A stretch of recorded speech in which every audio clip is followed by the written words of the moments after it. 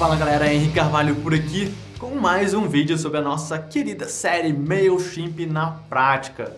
Hoje aula 5. Aula 5 do MailChimp na prática sobre automation, ou autoresponder, ou sequência automática de e-mails, né, em que você pode programar, como o nome próprio diz, uma sequência de e-mails, pode ser de um e-mail, dois, infinito, e cada pessoa que entra na lista vai sempre receber a mesma sequência que foi definida. Então, se tem uma pessoa lá no 7º e-mail, se uma outra entra na sua lista, ela passa pelo início sempre, ela não começa lá no 7º. Ou seja, não é uma campanha enviada, é uma sequência que a pessoa vai passar, ok? E dois avisos. Número 1, se você não usa o MailChimp, tá tudo bem também. A grande maioria dos softwares, né, de e-mail marketing permitem você criar essa sequência automática de e-mail, fundamental para melhorar o engajamento com a sua audiência. E aviso número 2, aqui na descrição desse vídeo, né, da nossa série aqui, em todos os vídeos da nossa série MailChimp na prática, vai ter um link para você conhecer melhor o MailChimp, caso você se interesse por essa ferramenta que a gente usa desde o início aqui na VDB. Beleza? Dito isso, vamos lá para a nossa aula então.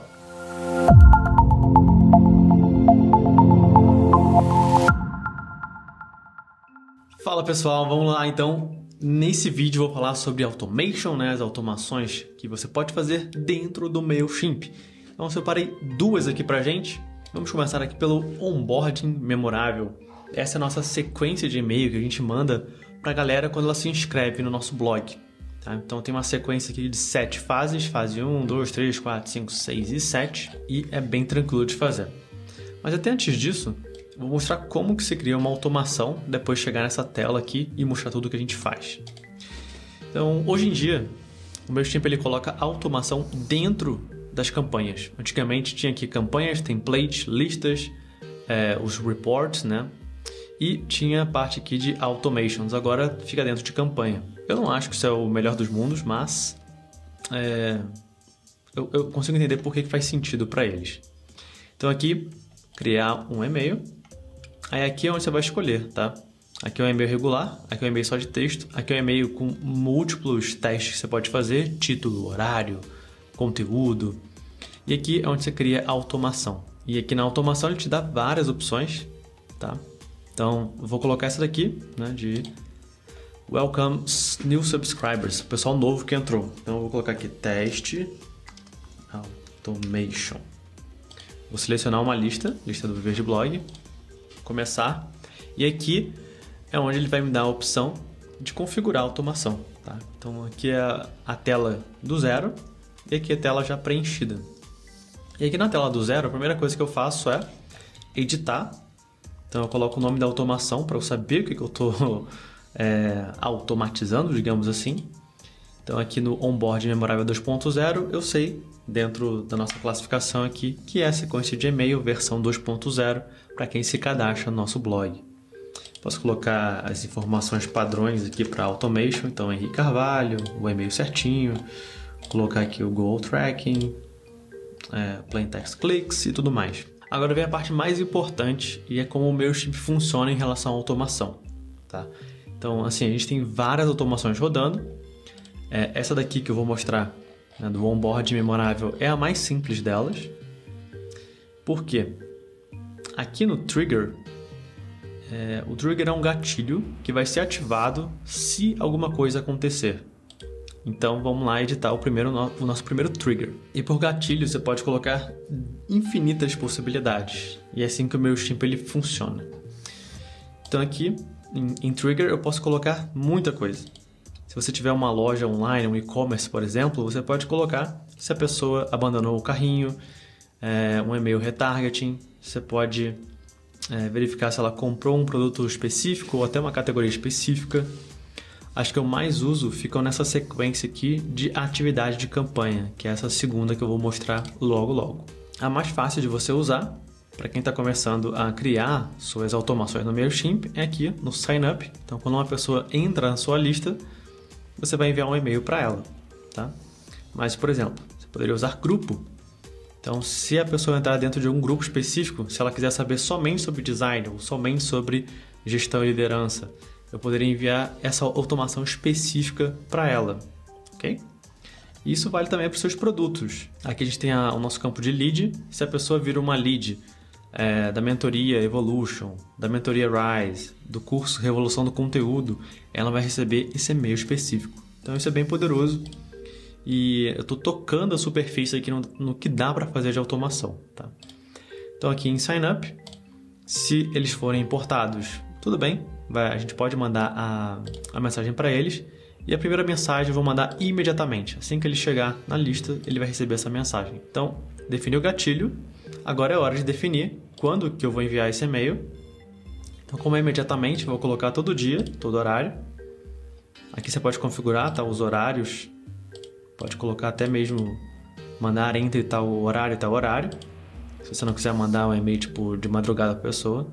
Aqui em segmentos também é bem importante. Então, além de você definir o gatilho inicial, você pode definir o segmento. E eu vou mostrar como que eu uso isso nessa segunda parte aqui. E ações. Assim que a pessoa recebe esse e-mail, você pode colocar uma ação para ela. Tipo, adicionar ela num segmento estático.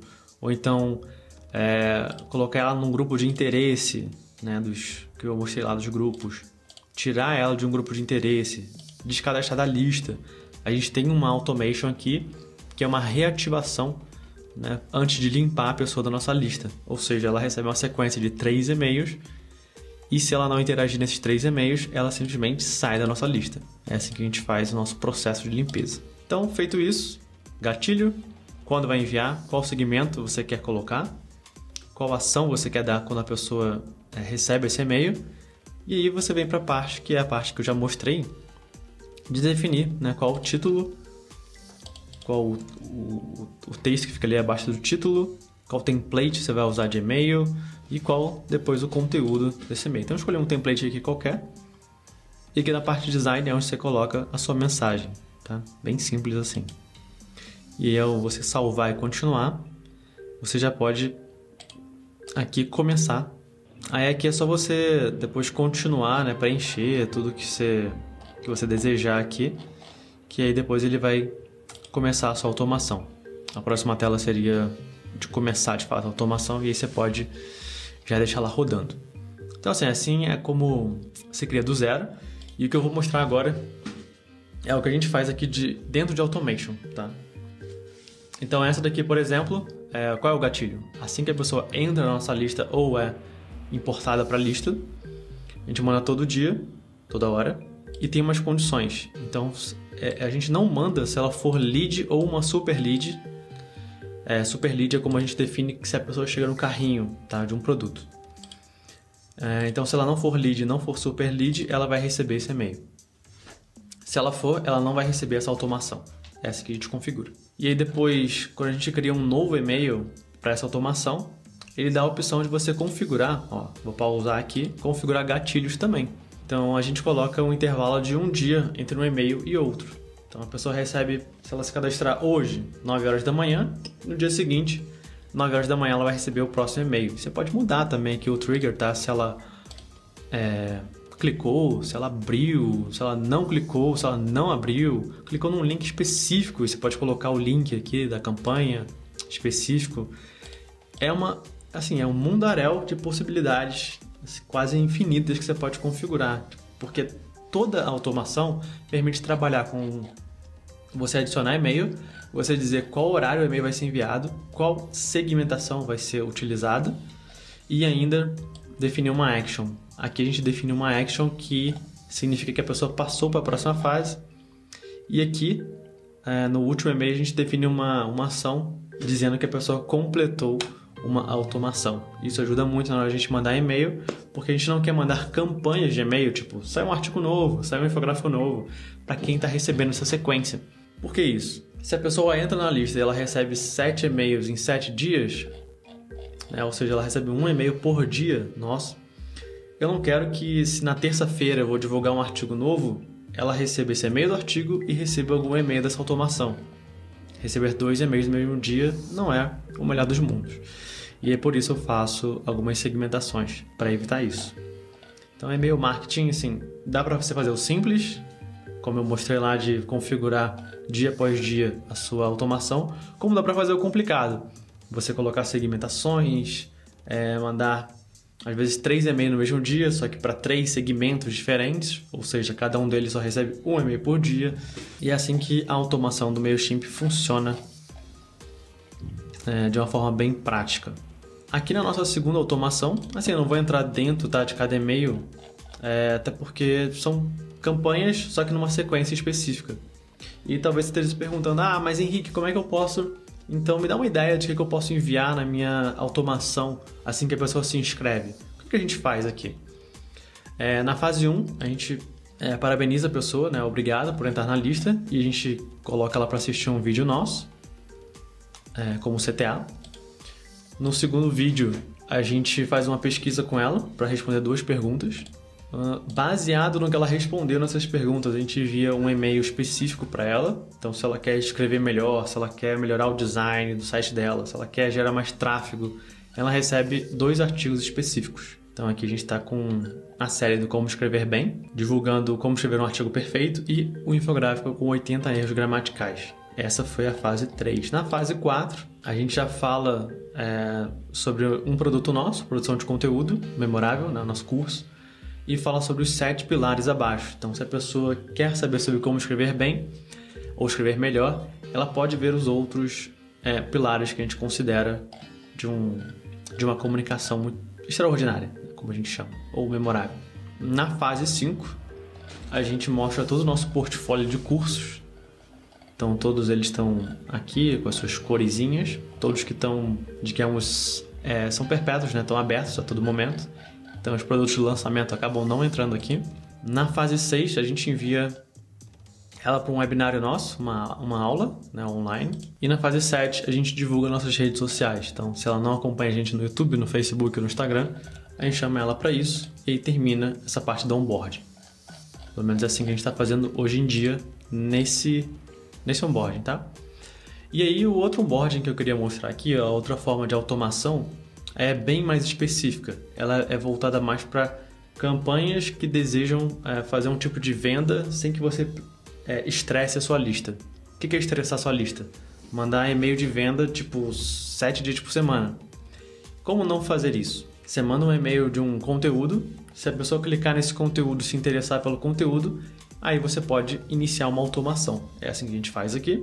Então, 1 hora após ela clicar num e-mail de conteúdo, ela começa a receber uma automação, e aí é uma automação de uma campanha específica de um produto específico. Então, produção de conteúdo memorável, se a pessoa se interessar por algum artigo que está relacionado a esse produto, a gente começa essa automação. Então, tem um e-mail aqui de engajamento, de antecipação. Depois tem e-mail 1, 2, 3, 4, 5 de oferta.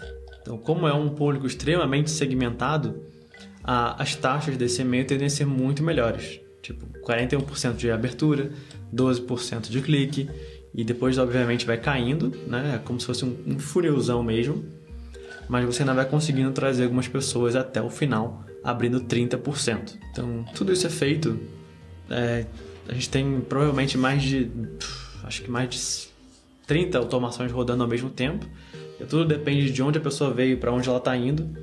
Então, eu quis mostrar o que dá para fazer aqui de básico e o que dá para fazer de complexo. Isso aqui é uma delas, tem 30 outras rodando, e você pode configurar também para que uma não atrapalhe a outra. Então, você pode usar segmentações aqui, até para mostrar, se a pessoa já comprou o seu curso, para de mandar e-mail para ela. Não faz sentido você fazer a oferta de algo que ela já tem. Ou até mesmo se você quiser dizer para o MailChimp o seguinte: olha, eu tenho 4 campanhas diferentes rodando para o mesmo produto. Se a pessoa entrar na campanha 1, não coloque ela na 2, na 3 e na 4. Tá? Então, qual é o problema até que eu vejo, né, do desafio de fazer automações no MailChimp? Elas não são visuais, você não consegue entender o funil visualmente. E para quem é visual, e eu entendo muitas das coisas baseadas em cores, visual, eu me perco às vezes se eu fosse só configurar isso pelo MailChimp. Então eu preciso ter alguma outra fonte externa de pelo menos fazer um desenho de entender, beleza, fez isso, vai para isso, se fez isso, vai para isso, até o final do caminho. Então essa é a parte que eu vejo de defeito hoje na automação do MailChimp. Ela é muito poderosa, cheia de oportunidades aqui, opções para você configurar, mas visualmente eu não consigo entender claramente assim, da onde ela veio, o que ela vai receber e para onde ela vai, tá bom? Então essa parte de automation, espero que vocês tenham curtido, é uma parte, como eu falei, dá para ir do básico até bem complexo, depende exatamente do que você precisa. Espero ter ajudado nesse vídeo, um grande abraço. E essa foi a aula número 5, caramba, aula número 5 já, 5 semanas aí que a gente tá firme e forte com a série MailChimp na prática. Espero que você tenha curtido as dicas aqui desse vídeo, possa aplicar no seu negócio. Se você curtiu, né, lembra sempre de dar aquele joinha, se inscrever também no canal para receber novidades aqui dos vídeos que a gente publica segunda, quarta e sexta-feira, sendo que esse vídeo, essa série, né, MailChimp na prática, a gente está publicando nas sextas-feiras? Existe isso? Sextas-feiras? Sexta-feiras? Nas sextas. Na próxima aula a gente vai falar sobre como que a gente evita descadastramento, né, o unsubscribe, ou seja, como a gente evita das pessoas saírem da lista. E já dou uma dica aqui, é bom, tá? Quando elas saem, é algo positivo, você não deve ficar preocupado de forma alguma com isso. Mas claro, existem formas de você evitar.